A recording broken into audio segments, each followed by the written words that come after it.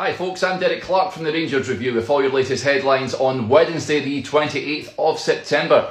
First, and Rangers have won their appeal to the Court of Arbitration for Sport over the decision to terminate Carlos Pena's contract in 2019. The Mexican was dismissed due to multiple examples of dishonesty over his abuse of alcohol. It means Rangers won't have to pay a reported seven-figure sum.